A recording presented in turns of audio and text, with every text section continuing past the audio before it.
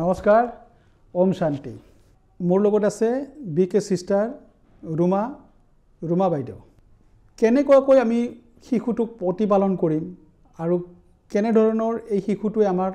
জীৱনলৈ জীৱন কঢ়িয়াই আনিব তেওঁৰ এই বিষয়ে কথা পাতিম ৰুমা বাইদেউৰ লগত ওম শান্তি বাইদেউ ওম শান্তি ভাই প্ৰেগনেন্সি আজি সমাজত দেখিছো মহিলাসকলে বিভ্ৰান্তিত পৰে নিজৰ আহিবলগীয়া যিটো সন্তান এই সন্তানটোক লৈ বিভিন্ন ধৰণৰ তেওঁ চিন্তিত হৈ পৰে ৰাইট যে এই প্ৰেগনেন্ট যিটো গৰ্ভস্থ হোৱাৰ আগতে তে মহিলাগৰাকী কি চিন্তন কৰিব লাগে কেনেকৈ থট প্ৰসেস কেনেকৈ থট তেওঁ ক্ৰিয়েট কৰিব লাগে আৰু তেওঁৰ জীৱনলৈ যি সন্তানটি আহি আছে এই পৃথিৱীখন সুন্দৰ ধুনীয়া পৃথিৱীখনত এটা শিশু আহি আছে এই শিশুটোৰ এটা ওয়েলকাম এটা আত্মাৰ অভিবাদন এটা আত্মাৰ নতুন এটা আত্মাৰ অভিবাদন আৰু তেওঁ সেই স্থিতিটো কেনেকুৱা হোৱা উচিত খুব সুন্দৰ প্ৰশ্ন ভাই আৰু প্ৰেগনেন্সিৰ ওপৰত বহু কেইজনে মোক কৈ আছিল যে বাইদেউ অকমান পৰামৰ্শ দিব চাওক প্ৰেগনেন্সি তাৰ মানে এজন সাইন্টিষ্টে প্ৰায় 10 বছৰ কাল যেটা জুজি এটা ৰকেট বনায় হয় সেইদিনাখন যিদিনাখন ৰকেট গৈ স্পেচত যেতিয়া অৱতৰণ হয় সাইন্টিষ্টৰ মানে সুখৰ পাৰাপাৰ নাই ঠিক একেদৰে যেতিয়া সন্তান গৰ্ভলৈ আহে তাৰ পিছত যেতিয়া এই পৃথিৱীত ভূমিষ্ঠ হয় মই সন্তান বুলি নকওঁ স্পিৰিচুৱেলি কম এজন আত্মা যেতিয়া এই পৃথিৱীত অৱতৰণ কৰে সেই সময়ত আমাৰ সুখৰ পাৰাপাৰ নোহোৱা হয় নহয় জানো গতিকে এই সময়খিনি তাৰ মানে কি কৰিলে সেই সাইন্টিষ্ট জনে যেনেকৈ মেনিফেষ্ট কৰি আছিল এডাল তাৰ দুডাল তাৰ কিবা কিবি লগাই মেনিফেষ্ট কৰিছিল ৰকেটটো ঠিক একেদৰে 9 মাহ আপুনি কিন্তু আপোনাৰ ভিতৰত যি সন্তান আছে তাক কিন্তু আপুনি মেনিফেষ্ট কৰিব লাগিব তেতিয়াহে সি যেনেকৈ ৰকেট গৈ স্পেচত যেতিয়া অৱতৰণ কৰিব ঠিক একেদৰে আপোনাৰ সন্তান যেতিয়া এই পৃথিৱীত যেতিয়া অৱতৰণ কৰিব তাৰ পিছত আপুনি তাৰ চমৎকাৰ দেখিব গতিকে মানুহে কয় যে যেনেকৈ চিন্তন কৰো তেনেকৈ নিৰ্মাণ হয় যেনেকৈ দৃষ্টিভংগী ৰাখিম থট ৰাখিম তেনেকৈ সৃষ্টি হ'ব and it is very much possible এতিয়া এইটো প্ৰেগনেন্সি কালচৰত যিবিলাক ষ্ট্ৰেছ হয় মোক বহুতে কয় মই প্ৰেগনেন্ট মোৰ অকলশৰীয়া অনুভৱ হয় প্ৰথম কথা অকলশৰীয়া অনুভৱ হয় দ্বিতীয়টো হৈছে এংজাইটি বাঢ়ে তৃতীয়টো হৈছে অকমান ইৰিটেশন মানে এই সমাজৰ বাতাবৰণৰ কাৰণে তেওঁ এংজাইটি হয় আৰু এটা হয় যে আপোনাৰ খং টিঙিজকে বোলে খংটো উঠে চতুৰ্থতে হৈ গ'ল যে আপোনাৰ এটা হৈছে সাইন্টিফিক বা মেডিকেলি যেতিয়া হৰমনিকেল চেঞ্জ হয় আমাৰ ভিতৰত ৰাসায়নিক যিবিলাক পদাৰ্থ হৰমনিকেল চেঞ্জ এটা আহে ন যেতিয়া এটা গৰ্ভত যেতিয়া এটা আত্মাই মানে প্ৰৱেশ কৰিব সেই সময়ত গোটেই হৰমনিকেল চেঞ্জ এটা হয় এই হৰমনিকেল চেঞ্জটো কিন্তু একো ডাঙৰ কথা নহয় এই যে আপোনাৰ ষ্ট্ৰেছ হয় খং উঠে দুখ লাগিবও পাৰে অকমানতে ফটককে দুখ লাগি যাব পাৰে এইখিনি আপোনাৰ হৰমনিকেল চেঞ্জ হয় কিন্তু এইখিনিক আপুনি একদম শান্ত কৰি ৰাখিব পাৰিব মই দিম বাৰু তাৰ ওপৰত টিপছটো দ্বিতীয়টো হৈছে ষ্ট্ৰেছ আচ্ছা সাইন্টিষ্টজনে যদি ষ্ট্ৰেছত যদি ৰকেটটো যদি নিৰ্মাণ কৰিলেহেঁতেন কি হ'লে হয় অনিশ্চয়তাত থাকিলে হয় গৈ পাবনে নাই স্পেচত লেণ্ড কৰিবনে নাই কিন্তু সাইন্টিষ্টজনে ৰকেটটো পঠাই ইমান ষ্ট্ৰেছত নাথাকে জানে মই ইয়াক একদম বঢ়িয়াকৈ মেনিফেষ্ট কৰিছোঁ ই ক'তো নৰয় চিধাই স্পেচত মই দিয়া সঠিক সময়ত গৈ লেণ্ড কৰিব কনফিডেন্স ঠিক একেদৰে আপুনি ফুল কনফিডেন্ট হৈ যাওক যে মোৰ গৰ্ভত যি আত্মা প্ৰৱেশ কৰিছে মই বিচৰা ধৰণে সেই সন্তানক এই পৃথিৱীলৈ মই ভূমিষ্ঠ কৰিম আপুনি সিমান শক্তিশালী মাতৃ কাৰণ মাতৃত্ব কি বাৰু ঈশ্বৰীয় আশীৰ্বাদ আপুনি এটা সন্তান এজন আত্মাক আপুনি ভূমিষ্ঠ কৰিবলৈ গৈ আছে তাতকে সৌভাগ্যৰ কথা কি হ'ব পাৰে শ্ৰীকৃষ্ণৰ কিয় মাতাসকল প্ৰিয় কিয় গোপীসকল প্ৰিয় তেওঁ জানে এগৰাকী মাতৃহে কেৱল সৃষ্টি কৰিব পাৰে মাতৃক এইটো বুলি ক'ব পাৰি যে ভগৱান প্ৰথম ভগৱান তো দ্বিতীয় ভগৱান মাক পিতাক হ'ব পাৰে আৰু সদায় পিতা মাতা নকয় মা পিতা বুলি কোৱা যায় গতিকে মাটো আগত তাৰ পিছত পিতা ৰাইট সেইকাৰণে সৃষ্টি আমাৰ হাতত আমি যে ভৰি দি আছো এই ভূমিখন এইখনতো মা হয় ভাৰত মাতা বুলি কয় এই যে ভৰি দি আছো মাটিখিনি এয়াওতো মা হয় মাৰ ওপৰতেতো আমি পালনা পাই আছো নহয় জানো গতিকে ব্ৰহ্মা মাকৰ বেছ বহুত ডাঙৰ ভূমিকা আছে ৰাইট আমি যে কম ব্ৰহ্মা মা শব্দটো আছে কিয় মা শব্দটো কিয় আছে কাৰণ ব্ৰহ্মাই সৃষ্টি কৰিছিল সৃষ্টি কৰিলেই নহব মাতৃৰ যি দায়িত্ব হে সন্তানক আমি দিব লাগিব গতিকে যিসকল প্ৰেগনেন্ট মহিলাই চাই আছে তেওঁলোকে ৰাতিপুৱা শুই উঠি প্ৰথম গিলাস পানী আৰু প্ৰথম কেইটামান নিজৰ ওচৰত প্ৰতিজ্ঞা আৰু পৰাপক্ষত অনলাইন যোগে যদি শাৰীৰিকভাৱে আপুনি যাব নোৱাৰে অনলাইন যোগে আপুনি ৰাজযোগৰ মেডিটেশ্যনৰ কোৰ্সটো যদি আপুনি কৰি লয় প্ৰয়োজন হলে আমি নাম্বাৰসমূহ শ্বেয়াৰ কৰিম যোনে অনলাইন কোৰ্স কৰে যদি কৰি লয় আপুনি নিজে বিচৰা ধৰণে এটি অতি সুস্বাস্থ্যৱান মানসিক শাৰীৰিকভাৱে দিব্য গুণৰ অধিকাৰী সন্তানৰ আপুনি মাতৃত্ব অৰ্জন কৰিব এতিয়া হৈছে মাতৃসকলে কি কৰিব আপোনাৰ এই কালছোৱা খুব শিডিউলড হ'ব লাগে প্ৰেগনেন্সি কালছোৱা শিডিউলড হ'ব লাগে যে মই ইমান সময়ত উঠি মই এইখিনি কৰিলোঁ তাৰপিছত মই যেনেকৈ আপুনি খাদ্যভাসৰ ওপৰত খুব বেছি সতৰ্ক হয় ৰাইট ন প্ৰেগনেন্সিৰ সময়ত খাদ্যভাসৰ লৈ বিৰাট সতৰ্ক থাকে ৰাতিপুৱা যদি ব্ৰেকফাষ্টত এইটো নিউট্ৰিশ্যন খালোঁ মই 2 ঘণ্টাৰ পিছত এইটো নিউট্ৰিশ্যন খাম আকৌ মই লাঞ্চত এইখিনি খাম ঠিক একেদৰে আপোনাৰ মানসিক ষ্টেটাছটো কিন্তু শিডিউলড আৰু যেনেকৈ আপুনি ভাল খাদ্য খাইছে নিউট্ৰিচিয়াছ ফ্ৰুটছ খাইছে নিউট্ৰিচিয়াছ ফুড খাইছে মন বুদ্ধিকো নিউট্ৰিশ্যন দিব লাগিব গতিকে মন বুদ্ধিক নিউট্ৰিশ্যন দিয়াৰ এটাই পন্থা হৈছে সেইটো হৈছে আৰু মন বুদ্ধিক নিউট্ৰিশ্যন ডক্টৰেও দিব নহয় ডক্টৰে আপোনাক খালি লিখি দিব ষ্ট্ৰেছ ফ্ৰী থাকিব হেপ্পী থাকিব ৰাইট ন তেওঁ কিন্তু মন বুদ্ধি আপুনি যদি ডক্টৰক কয় মই এটা প্ৰেগনেন্সি সময় সাপোজ আপুনি চেকআপত গ'ল ডক্টৰক আপুনি ক'লে যে মোৰ মনটো বেয়া হৈ থাকে মোৰ মনটো মৰি থাকে মোৰ মনটো ডাউন হৈ থাকে মোক দুখ লাগি থাকে ডক্টৰে আপোনাক বড়ি দিব জানো কেতিয়াও মেডিচিন নিদিয়ে গতিকে নিউট্ৰিশ্যন আচ্ছা মন বুদ্ধি ডক্টৰ আপুনি নিজে হ'ব লাগিব একদম সিম্পলি ক'ব গ'লে গতিকে কেনেকৈ কৰিব ৰাতিপুৱা শুই উঠি প্ৰথম গিলাস পানী যি পানী খায় গৰম পানী ঠাণ্ডা পানী গ্ৰীণ টি যি খায় শুই উঠি আপুনি যি খায় সেই গিলাস আগত ল'ব লৈ কৰবাত 5 মিনিটৰ কাৰণে শান্ত হৈ বহিব নিজকে সকলো সম্বন্ধ সকলো পৰিস্থিতি চিন্তনৰ পৰা পৰাপক্ষত অকমান মুক্ত কৰিব হালকা কৰিব কৰি পেলাই এটা সৰু মিউজিক স্লো মিউজিক এটা যিটো একদম প্ৰশান্তি দিয়ে তেনেকুৱা ধৰণৰ ইনষ্ট্ৰুমেণ্টেল এটা মিউজিক আপুনি প্লে কৰি ল'ব পাৰে আমাৰ ব্ৰহ্মা কুমাৰীজ মেডিটেশ্যন মিউজিক বুলি ক'লে খুব সুন্দৰকৈ আহি যায় সেয়াও আপুনি ইউজ কৰিব পাৰে কৰি আপুনি কেইটামান এফাৰ্মেশ্যন ক'ব এইবাৰ এফাৰ্মেশ্যন কিন্তু আপুনি আপোনাৰ কাৰণে কোৱা নাই দুজনৰ কাৰণে কৈ আছে সেইটো খুব মনত ৰাখিব দেই গতিকে প্ৰথমতে ক'ব যে মই শক্তিশালী মই নিৰাকাৰ ঈশ্বৰ আল্লাহ গড ভগৱানৰ সন্তান মোৰ শৰীৰত মোৰ গৰ্ভত যি আত্মা ইতিমধ্যে ভূমিষ্ঠ হৈছে সেই সন্তান ভাগ্যশালী ৰামচন্দ্ৰৰ দৰে আজ্ঞাকাৰী শ্ৰীকৃষ্ণৰ দৰে অতি টেলেণ্টেড আৰু বুদ্ধিমান সন্তান মোৰ সন্তান ঈশ্বৰ আল্লাহ গড পৰমাত্মাৰ গিফ্ট মোলৈ মোৰ সন্তানে সকলো সময়তে সুখী হৈ থাকে মই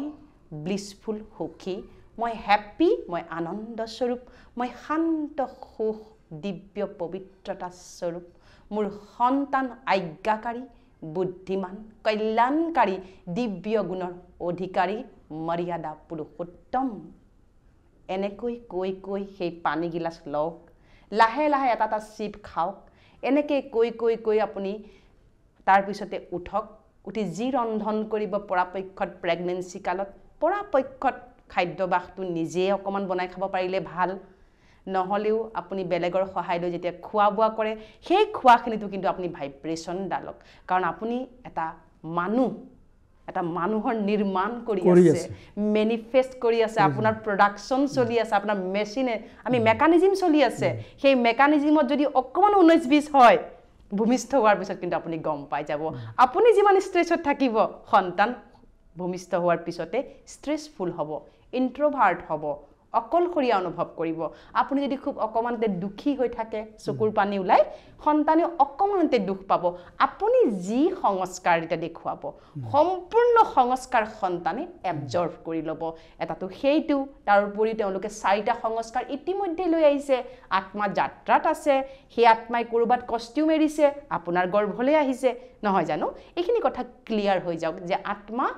নতুন নহয় আত্মা পুৰণি লগতো সংস্কাৰ লৈ আহিছে তাৰ বাবেও কিন্তু এটা মহাবাক্য ক'ব লাগে যে হে আত্মা হে মোৰ সন্তান তুমি পূৰ্ব জন্মত যদি কিবা অপায় অমংগল অপৰাধ বিকৰ্মৰ যদি ফোল্ডাৰ লৈ আহিছা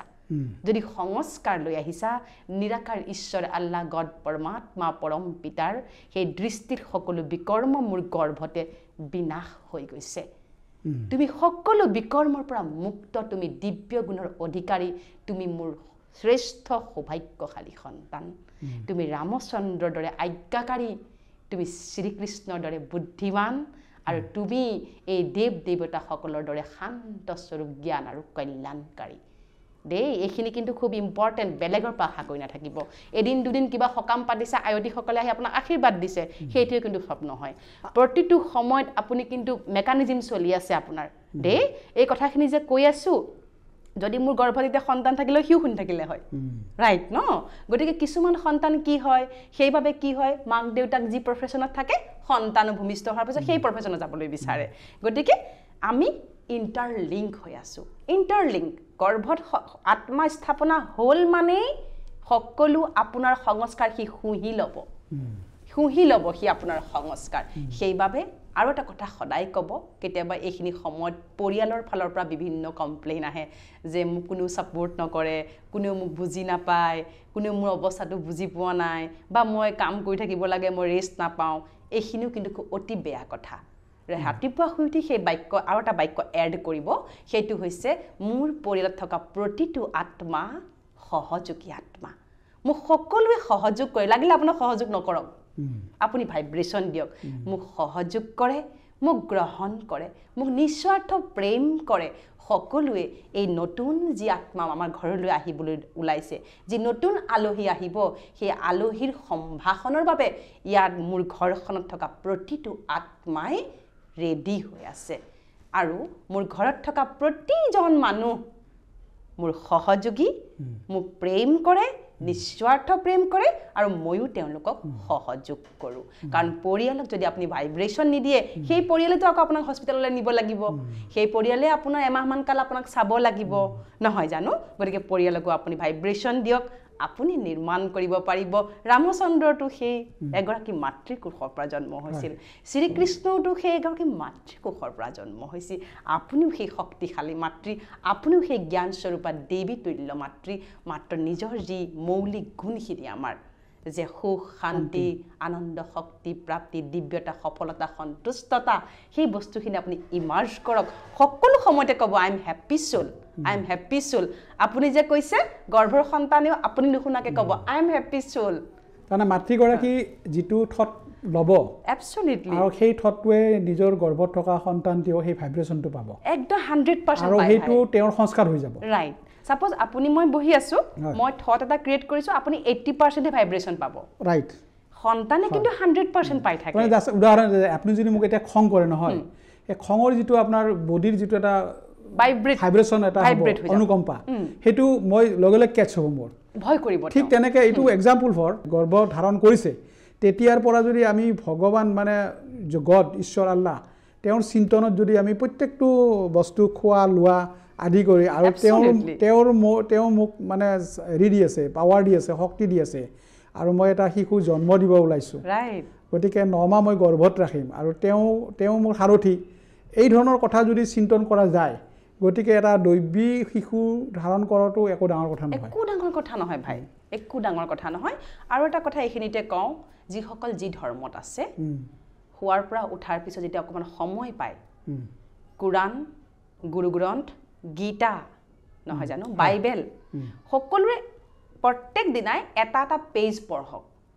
আৰু পেজটো পঢ়ি কিন্তু আপুনি বুজিব চেষ্টা কৰক তাত কি কৈছে লাগিলে আপুনি গোটেই কিতাপখন শেষ কৰিব নোৱাৰে গ্ৰন্থখন কিন্তু এখন নিজৰ যিবিলাক ধৰ্মগ্ৰন্থ আছে তাৰ কিন্তু পেজখিনি কিন্তু যদি আপুনি 9 মাহ একেলগে পঢ়ে তেন্তে আপোনাৰ গৰ্ভত অহা সন্তানে এই পৃথিৱীত চমৎকাৰ আনিব এগৰাকী মহিলা এদিন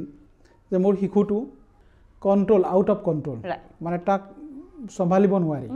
স্কুলতো নোৱাৰে ঘৰতো নোৱাৰে আচ্ছা তে মোক ক'লে যে দাদা বুলি মাতে মোক যে দাদা মই কি কৰা উচিত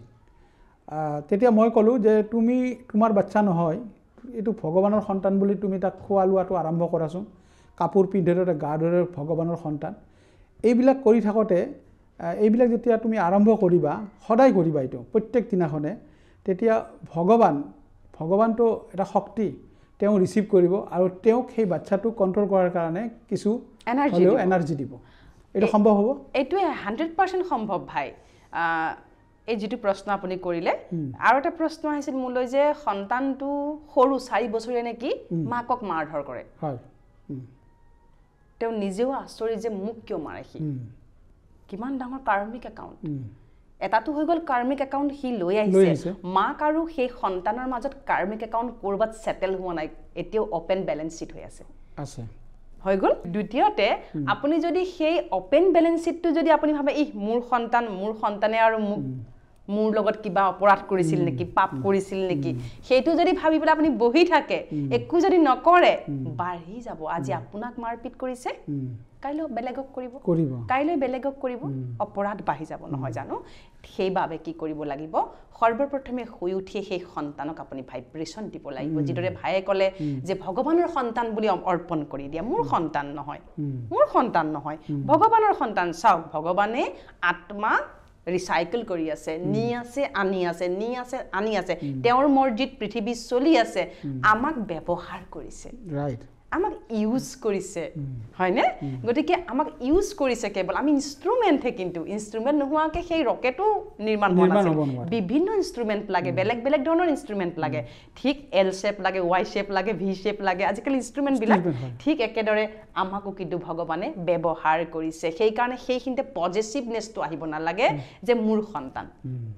নো আৰু কেতিয়াবা আপোনাৰ সন্তানে আপোনাৰ বিপথে কিয় চলে এখেতে যে ক'লে যেনে কন্ট্ৰোল নহয় কথা কিয় নুশুনে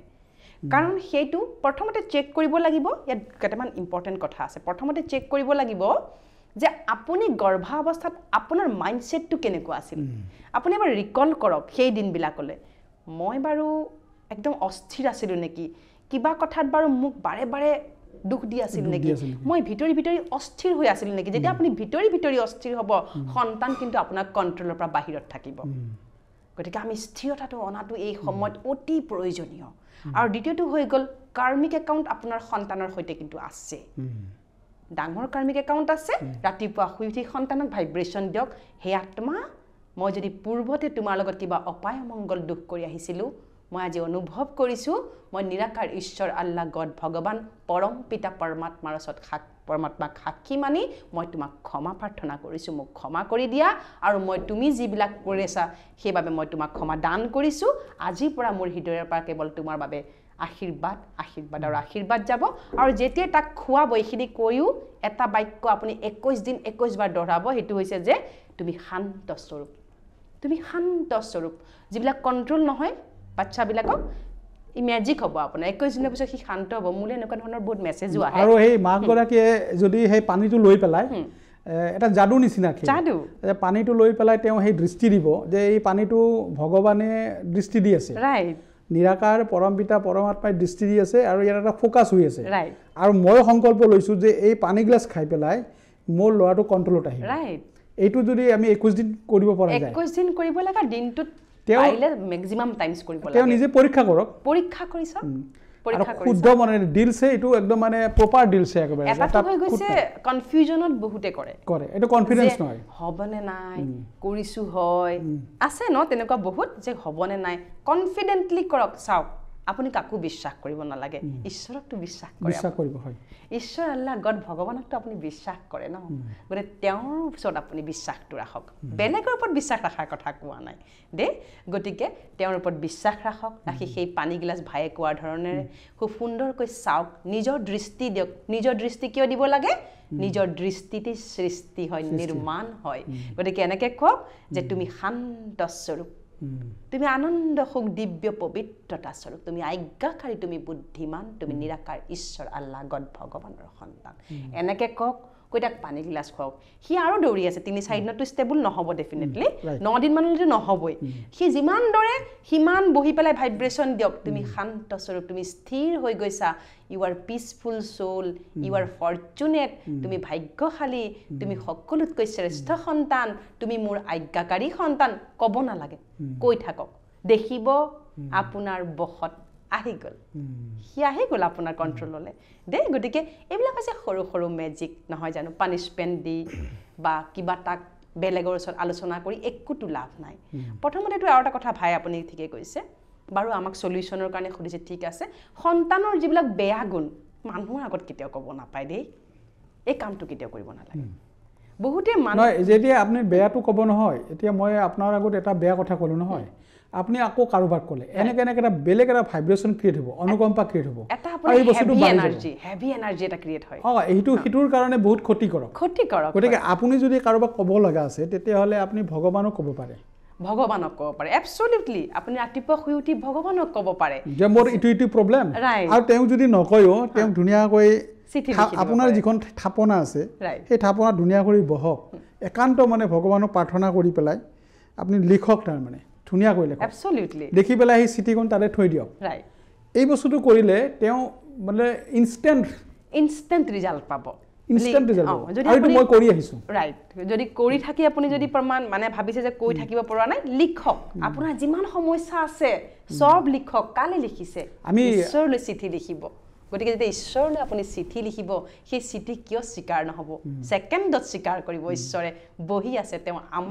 আমাক পালনা দিবলৈ বহি আছে যে হেই মোৰ সন্তানসকল দুখ নকৰিবা মই আছো মোক স্মৰণ কৰা কেৱল মোক ইয়াদ কৰা মোক খোৱাও দিব নালাগে মোক একো ভোজনো দিব নালাগে মোক কাপোৰ কানিও দিব নালাগে মোক তুমি মোক স্থান দিয়া ক'ত দিয়া তোমাৰ অন্তৰত দিয়া অন্তৰাত্মাত মোক স্থান দিয়া মই তোমাৰ পিতা মই বহি আছো তুমি মাত্ৰ আহা আৰু কি প্ৰব্লেম মোক কোৱা গতিকে এইখিনি জানো আমি কৰিব নোৱাৰো জানো কিয় সময় নাই আমাৰ ঈশ্বৰক কিয় সময় নাই আজি ঈশ্বৰক আমি এইকণ সময় দিবলৈ নহয় জানো যে ঈশ্বৰৰ কৃপাত যি ঈশ্বৰৰ ইচ্ছাত আমি আহিছোঁ আমাৰ এই জন্ম আমাৰ এই কৰ্ম তেওঁৰ ইচ্ছাতে হৈ থাকে গতিকে কৰ্মৰ কথা যে কৈ আছোঁ এয়াই কৰ্ম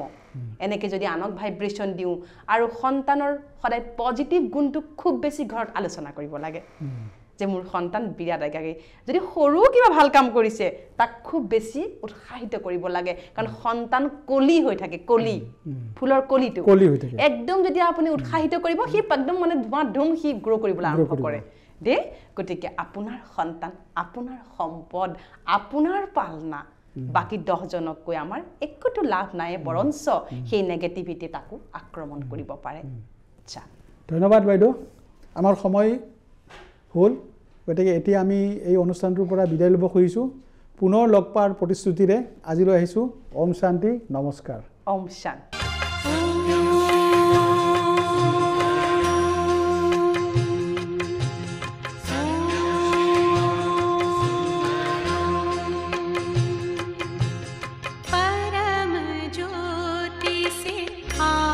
आत्म